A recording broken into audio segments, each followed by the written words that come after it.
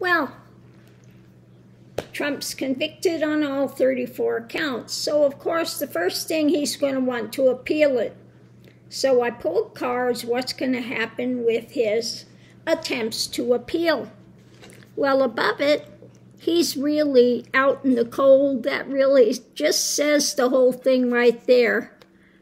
When it comes to the establishment, Republican Party, and the path forward with the doorway to it, what's crossing it is tempering the situation, bringing balance, and wanting to, of course, get to calmer waters.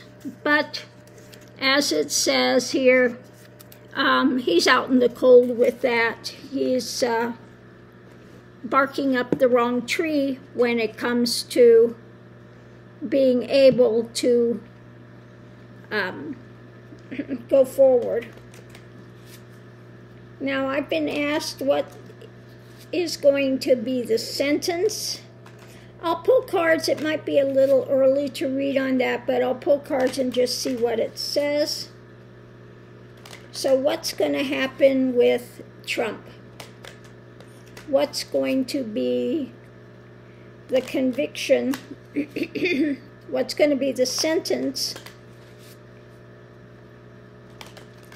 What will Marchand give him as a sentence for his 34 felony convictions?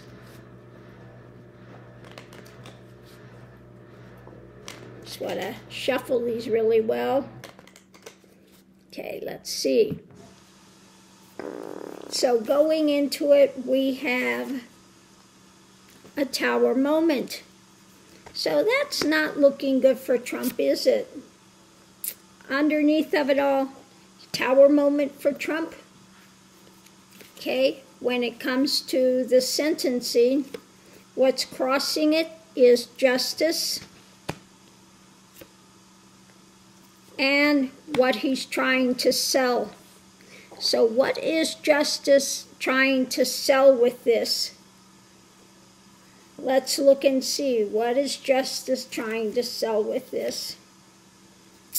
That Trump, that he's got the heavy wheel going with that.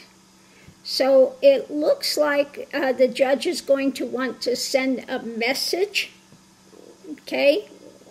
Crossing it, again, is what the judge wants when it comes to, again, the wish-fulfilling card.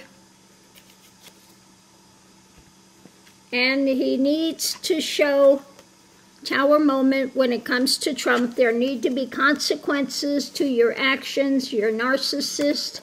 And then the heavy wheel of karma is crushing him with this. So, it's not going to be, I would say, he's not going to give him, basically letting him off because he's had no convictions before. It looks like at this point, the judge will be leaning towards giving him some sort of a harsher conviction, being jailed perhaps for a time. So yeah, it doesn't look like he's going to just say probation. It looks like he's got something much more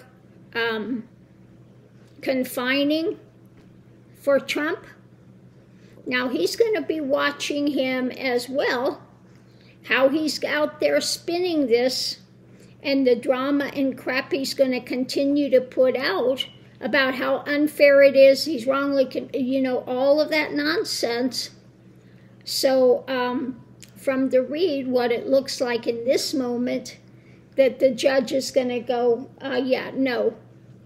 You need to actually see the inside of a jail, some confinement for what you've done. We're not just letting you off the hook with probation. Not in this case, not this time. So on that note, I'll leave that here. Thanks for tuning in.